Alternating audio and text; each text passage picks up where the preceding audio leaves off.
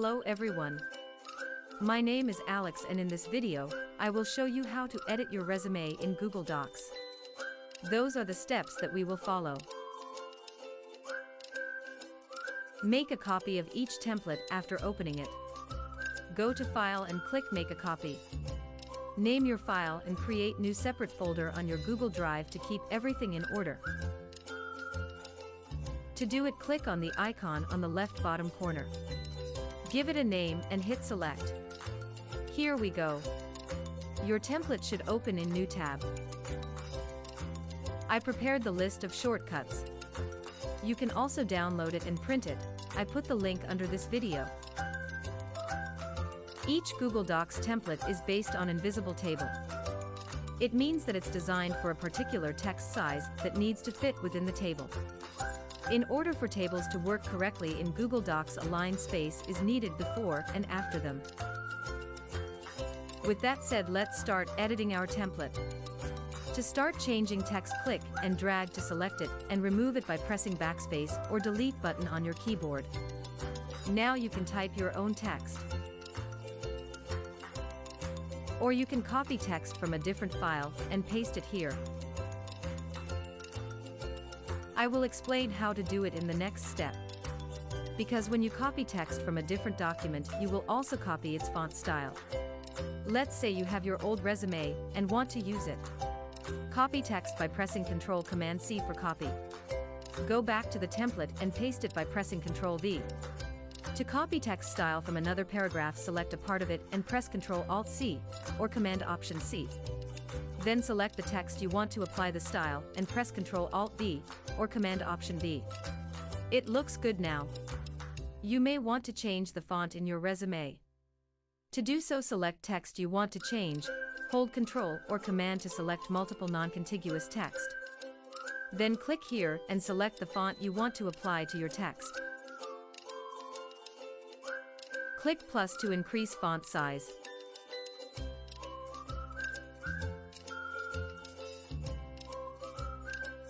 Ctrl or Command-Z if you want to go back. To change the picture in your template, you need to select it and click on Edit icon below. The drawing tool will open. Again, select the picture and click Replace Image. Then select the picture from your computer. If you want to crop your picture, you can do it inside Google Docs. Double-click on your picture. This box will appear. And now you can drag the corner to make it bigger and move it to correct position. Just like so. When you are done, click Save and Close. I think it's fine like this. Now I will show you how to add horizontal line. Place the cursor where you want your line to be. Go to Insert, Horizontal Line. You can divide your text that way. The line may not be the length we want, so we can quickly fix it here.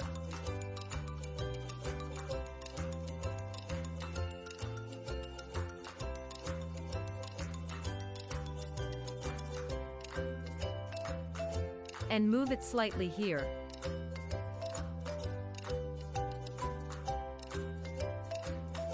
It seems to look good now. To replace the icon, you need to first open the file with extra icons that you received together with the template. Go to File and click Make a Copy. Give it a name. And save it on your Google Drive. You can use the same folder as for your resume or create the new one. It's very important to make a copy of each file. So make sure not to forget about it. Once you are done, the file with icons will open in the new tab of your browser.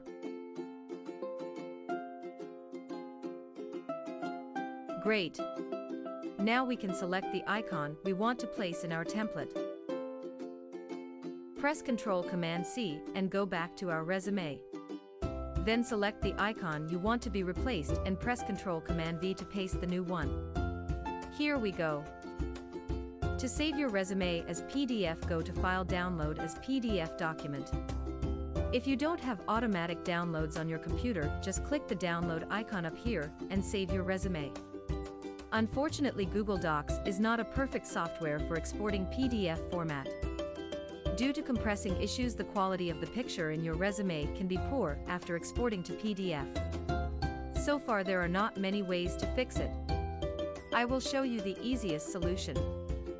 You need to have Chrome browser on your computer. Open it and paste the link to your template up in the search bar.